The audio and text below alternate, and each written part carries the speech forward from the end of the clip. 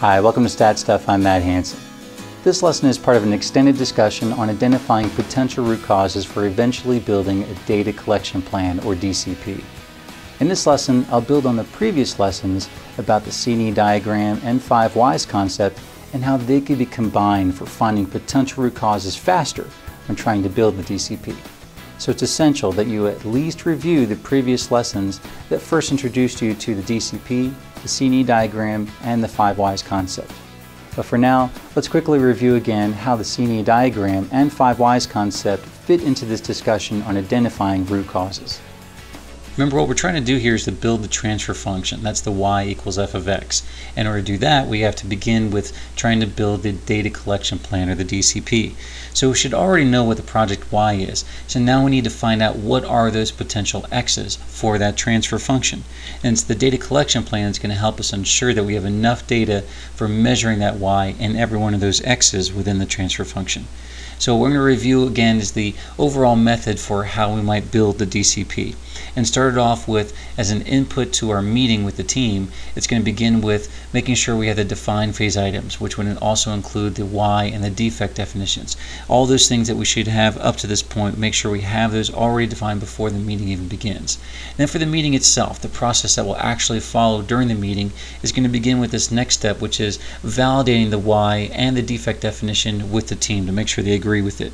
And next we want to identify what are all the potential x's that the team believes are the x's that could be part of that transfer function. Well, we might use several tools again, like the cause and effect diagram, which is also the fishbone and Ishikawa diagram, and also the 5 whys tool. Once we've identified the potential x's, then we move on to the next step, which was narrowing down those potential x's to what we consider to be the most critical x's. This is where we might use the cause and effect matrix, or the C&E matrix, to figure that out. Then the last part here is an output from the meeting. What we're going to do is our last step is to build the data collection plan, that DCP, for those critical x's we identified. And this is where we're going to use something like the sample size calculator, as well as consideration for the short and long-term data and the data collection plan, in order to build this final data collection plan from this process. Okay, now let's talk about how we can combine the C&E diagram and 5 whys into a single step for identifying all potential root causes. Well, I believe that we can save a lot of time by building the C&E diagram and the 5 whys together in order to identify all the potential root causes. So rather than building just the C&E diagram in the traditional fishbone format, the suggestion I would offer is that you follow some of these next few steps in order to show how you can do them together with the 5 whys tool. So first of all, like in a spreadsheet or something like that, you want to lay out all those same different bone labels as different column labels, again, such as in a spreadsheet. So it's the same type of labels that you might use in a fishbone diagram, like the 6 M's that we've shown in a previous lesson, like manpower, machine, method, and so on. And you can do that, or you can do that on a dry erase board or flip chart or something like that. But I find it helpful actually to do it within a spreadsheet that I'm displaying to the team as we review this.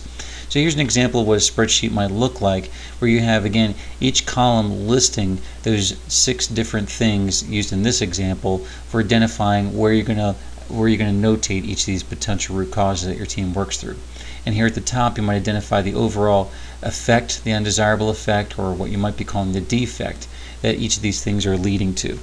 So then for each of the columns, brainstorm with your team all the possible causes for the effect you're exploring. This is no different than what you might do with the team when you're working on your fishbone diagram or the C&E diagram, when you're trying to take one perspective at a time to see those potential root causes that could lead to the undesirable effect. The only difference is it's not using the visual of the fishbone diagram, but you're first going with the team, asking them, all right, from a manpower perspective, what are those issues that could be related to people, like turnover, poor training, or those people type of things that could be leading to this overall undesirable effect of having too many billing errors.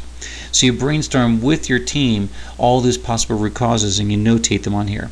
And as they identify each potential cause, then before you write down what the actual cause is, then explore with them the 5 whys. So they might throw something out as a possible potential cause, but then rather than using that as your potential root cause to identify, take it a step further by asking, well, why is that happening? And continue to ask why for each of those. So as an example, if the effect that you're trying to solve is long hold times for customers who talk to an agent, and someone suggests a potential cause is because agents are too busy, well then you might ask, well, why are they too busy? and they might give you some sort of answer. Then they again ask them why, and you continue to ask why, again like the 5 whys approach, until you get to some reasonable root cause for that. And once you've reached that lowest level, the most reasonable level of the root cause, then you would write that in the column pertaining to the issue where that potential root cause falls, as far as which of these different columns it may fall into. So you might have multiple causes that may answer the same why question, so be sure to notate each of those separately in their respective column. And you continue for each column until all potential root causes have been noted. And it's okay if you have the same root cause that's noted in more than one column, or if it doesn't perfectly match that column's title, that's okay. The point is that we want to identify all these potential root causes. It doesn't have to perfectly match up with the column that's represented here. So as an example, if we say that the effect here is too many billing errors that we're experiencing, we might ask the team, well, from a manpower perspective, what are those things that could be leading to too many billing errors? Well, they might say, well, employees are entering the wrong rates into the system. All right, well, why are they entering the wrong rates?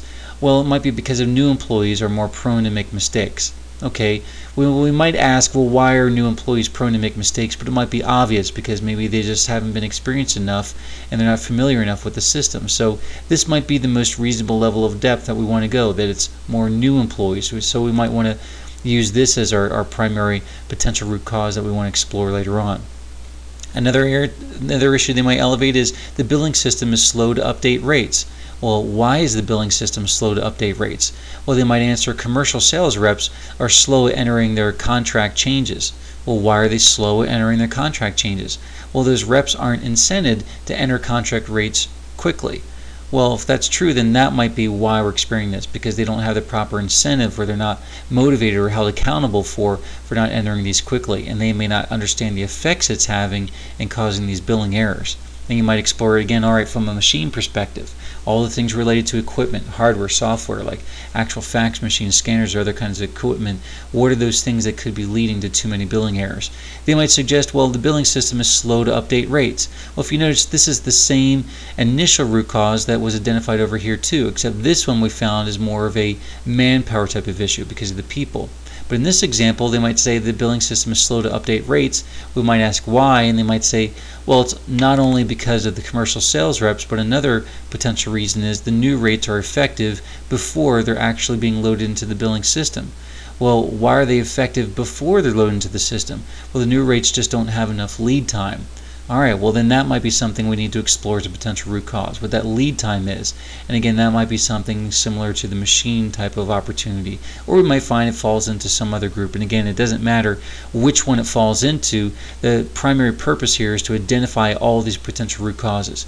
And again, as we use the same approach as we might use with as the fishbone diagram or the C&E diagram, by exploring it from each of these different methods, rather than taking the first thing, we want to explore using that 5 whys. Why is this happening? And continue to go deeper and deeper until we get to a reasonable level. The way this is illustrated here is you could just illustrate just that last potential root cause was identified, but sometimes it's helpful to see what the logic was that led up to it. So in this illustration, we're identifying in here those things that led up to what was that most reasonable level for a potential root cause. But again, you can follow any method that suits your need, but this is one suggestion of how you might combine both the C&E diagram elements and the 5 whys tool in one process. So you're streamlining the overall process, and again, getting to the overall goal of identifying all those potential root causes that you want to eventually embed as your measurements for your data collection plan. Alright, before we close this lesson, let's discuss how we can apply some of these concepts in a practical way. I'd like you to try combining the C&E diagram and 5 whys concept like we showed in this previous example. So start off by taking a new spreadsheet and notate the effect as something like having a fuel expense that is too high, or you can change it to something else that might be more relevant to you, like grocery expense is too high, or entertainment expense, or phone expense, or something like that, something that illustrates some symptom that you might be feeling. And then next, try to notate each of the sources of variation as a column heading in the spreadsheet. You could use the same 6 M's that were used in the examples here, or if you have different variations of what you want to use, you're welcome to use that as well. And then try answering, why is my expense too high? And then for each of those potential causes that you can think of, then ask yourself even more why questions until you get to some reasonable depth to figuring out what the potential root cause is. And then notate that as a possible root cause within that respective source of variation that you identified this. And then try to repeat that process until you've explored all the possible causes, all related again to that overall undesirable effect. Well, that wraps up this lesson. Check out StatStuff.com for many more resources that can help you achieve powerful results. I'm Matt Hanson. Thanks for watching.